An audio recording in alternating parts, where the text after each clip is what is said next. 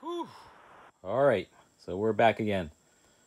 So after hours later, basically I've had the first set of the APC SMX UPSs installed with the associated battery packs, as you can see here.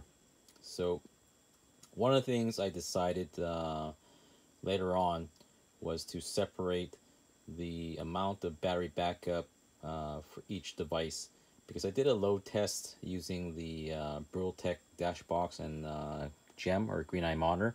So I had a real world factual data set as to what is each device consuming when they're all chained together.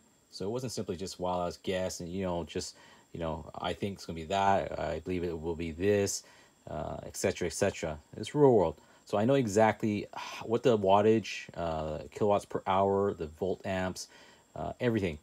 So I figured after I'd checked what the real world consumption was in the draw, whether it be startup, RMS, steady state, etc., I said, you know what, I really don't need to have 10 battery packs chained all in a row just for something that consumes 35 watts or 100 watts, whoever it may be. Okay, because these packs are intended to support anywhere from 750 to 3300 watts.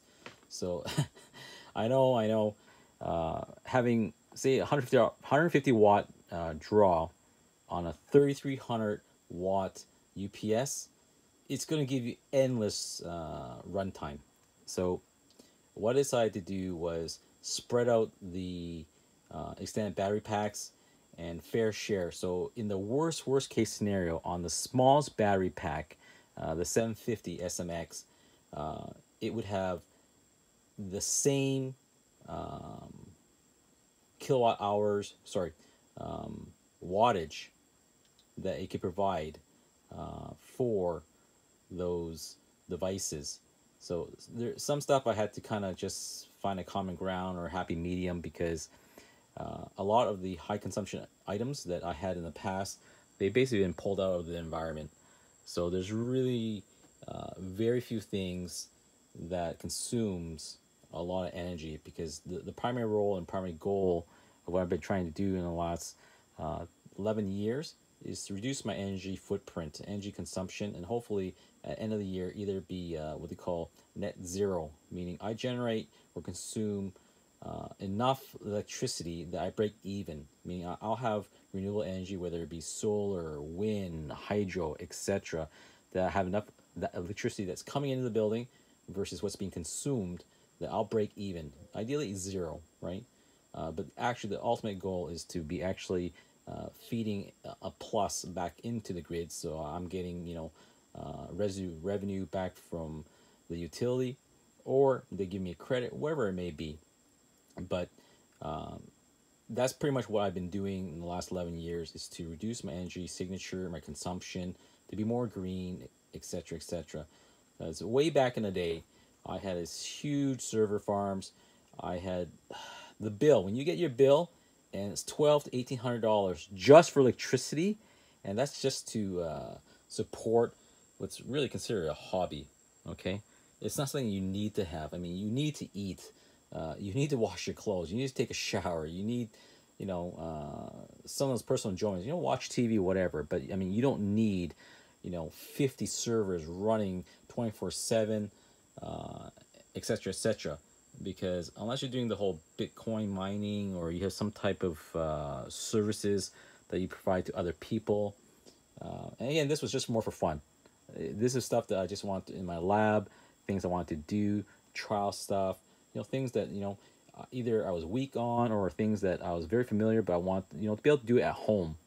And now it's a different time, different period, different phase in my life. I said I've had it and enjoyed it. It's kind of like fast women, fast cars. Well, don't get me wrong. You always enjoy fast cars and fast women, but with anything, it comes with moderation, right? Anyways, I just want to show just a quick update. A lot of sweat equity went into getting these first set of battery packs and UPSs inside this 600 millimeter server cabinet, and I was sweating balls because I'm doing this all by myself. It'd be great if my girlfriend was around, but she's busy. She's doing other stuff, doing real stuff, enjoying a weekend instead of sitting here like a loser and doing what? Putting batteries in a box. Yes, guys, that is the epitome of the IT geek or whoever, that kind of stuff. We all have our fixes. So my hobby is my home, and one of the things is to ensure that anything and everything has enough power during a grid down event, a blip, what have you. So this is the first iteration and the first series of videos I'm going to make, and basically it tracks my efforts to sustain my entire network. So when there's a grid down event, I don't see it. All I know is I get an email, there's a beep, I get the Julie US, I get Alexa, all those things. They basically tell me, hey man, the electricity's out, and then that's it. And I'll carry on watching TV, watching a video, chatting on a forum, sending email, listening to music. It doesn't matter, all right? I'll still be rocking that while it's pitch dark everywhere else in the city. Anyways, this is getting long. I just want to keep this short.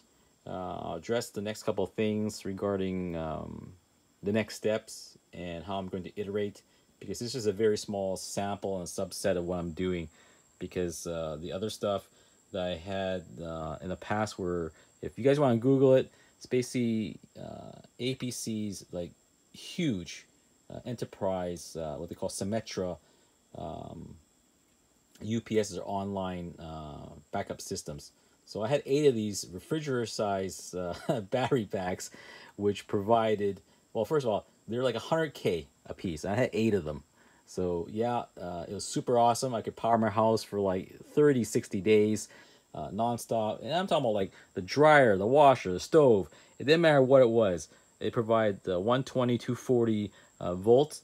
And again, they're meant for like a building. They're meant for an entire server farm, etc. This is not for your residential consumer, but it didn't matter. I had it, and it's great. I have since sold them off because the next step in my life is to finally renovate my basement, and I couldn't have 8 of these giant refrigerator-sized UPSs just taking all the space. Don't get me wrong. It pained me because I got them in such a great deal. They're all brand new. 100K a piece. There's 8 of them. Think about it. That's almost $1 million. $800,000 worth of hardware. And, well, I guess I can tell you now. It makes a difference. So I got them for 60K. I mean, that's no small number, but you think about it. For less the price of one, I got 8 of them. Brand new, sealed, still in the box, whatever. And I rocked that for about, I don't know, a few years. Had everything hooked up to the house, and it was fantastic, absolutely fantastic. But it was more, you know what? It's one of those things. You want to play with it. You had it. You could say you had it. It was there. If something happened, I never worried. There was nothing I had to worry about. My house was powered all the time. So, and that, remember, that supplements all the other backup and failure systems that were in place. Whether it be a generator, the battery packs, and all this stuff. I mean, these were just 5 separate independent systems that were supporting my house, and it was more just to play with, but now I'm moving on, and I'm trying to downsize, and this is the next step. So hopefully I'll bring you more stuff that has to do with APC's UPSs, why I went with certain models, brands, units, because again, my overall goal is energy management, energy consumption, and having stuff that is consuming a lot of energy or doesn't give the same value I'm looking for made no sense. Anyways, check you out later.